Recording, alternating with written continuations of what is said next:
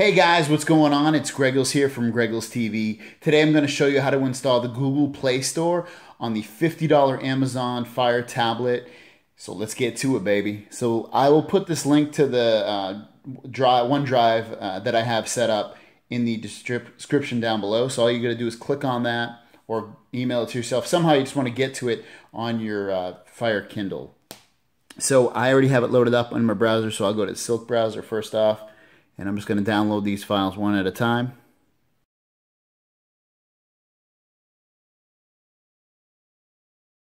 Once they're done downloading, swipe down from the top, go to Settings, and go into Security. And change apps from unknown sources to on. Make sure that's on. And then you also want to go into the App Store for Amazon and download ES File Explorer. You just click that, hit the search. Type in ES. It should be popping up. You just open it. You just download it basically. So I already have mine downloaded, so I'm going to hit open.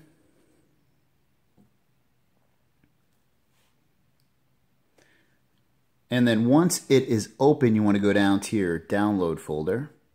And you can see I already have it open. So there's a way, you have to install these in a certain way. So what you want to do is you want to first install the Google Account Manager. So where are we at? Google Account Managers, tap that, hit install, hit done. Next you want to install Google Play Services.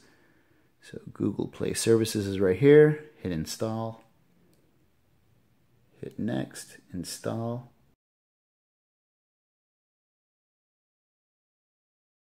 Once it's done, hit done. And then after that, we want to install. Step 3 would be Google Services Framework.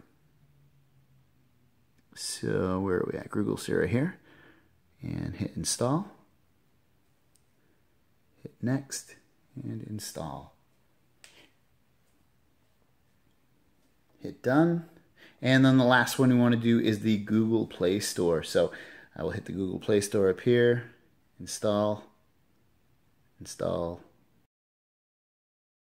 Alrighty, hit done, hit your home button, and we should now have the Google Play Store. So we might not see it on home. We do right there. I'm going to tap it right there.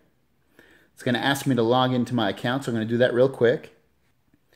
Alright, so after you log in and you hit accept and stuff, you have the Google Play Store now on your Fire tablet. So again, I'll just go back. You'll see that it's here.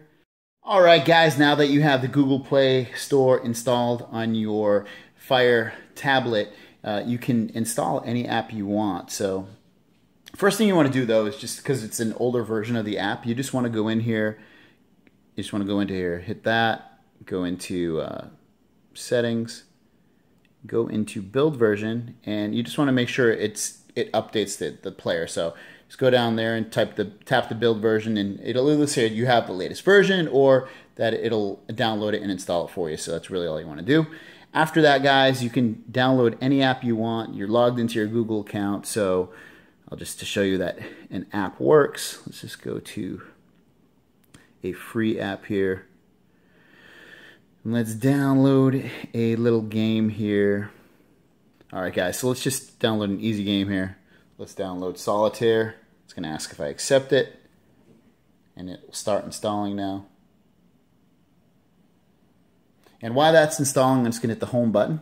And just to show you, I did download Chrome, so let's see if Chrome works. And you can see it does. I'm just going to hit accept and continue. Sign in, done. And now I have, just to show you that it works, I'll go to Yahoo. And you can see that it searches. So if you don't like the Silk browser on your tablet here, you can install this one, Chrome, or any browser in the store. So that's pretty cool. Hit the home button, and then let's see if that app finished downloading. There you go, installed. Open up Solitaire.